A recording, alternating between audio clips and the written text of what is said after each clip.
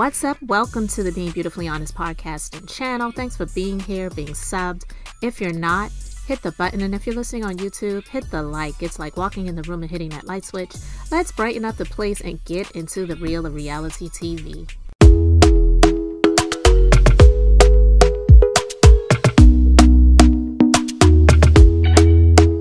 Talk to me nice, talk to me honestly.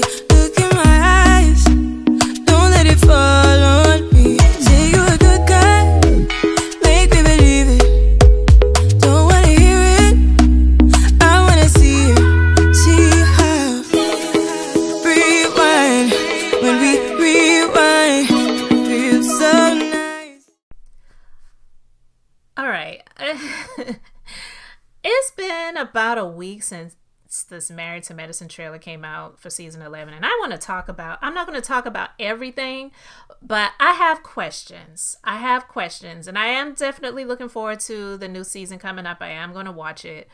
But listen, I have questions because it's like now Phaedra is talking about, she's focused on Real Housewives of Atlanta. She kind of checked out of Married to Medicine, but last season, it was all about Married to Medicine and the medicine girls and the medicine wives, and they have real jobs. And if I was around this group of ladies versus the other group of ladies that I was around before, maybe my marriage would have lasted.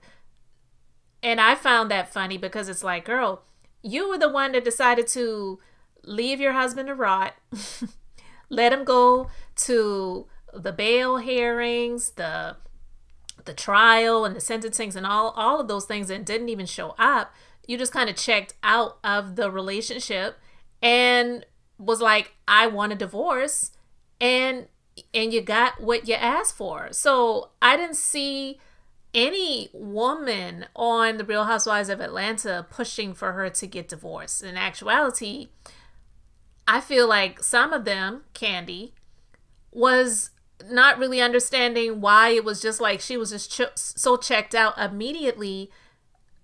And it wasn't like I didn't feel like Candy chose Apollo over her, but Apollo at the time and Todd were friends. So if they had some sort of agreement for Apollo to hold some of his stuff up in their garage or whatever, and he agreed to do that, then I mean, Candy didn't owe anything to Phaedra, especially when Phaedra, she checked out of the relationship completely.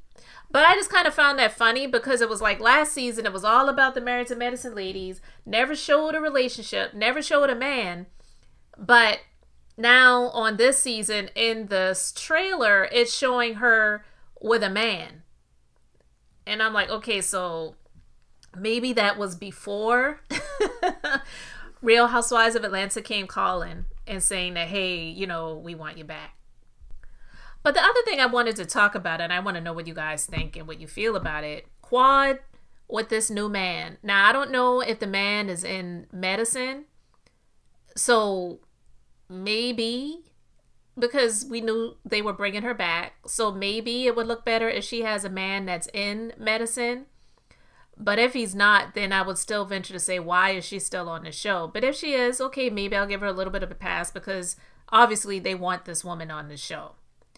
But two, I find it very convenient that last season when people were saying, why is she back on the show now, all of a sudden she has a man?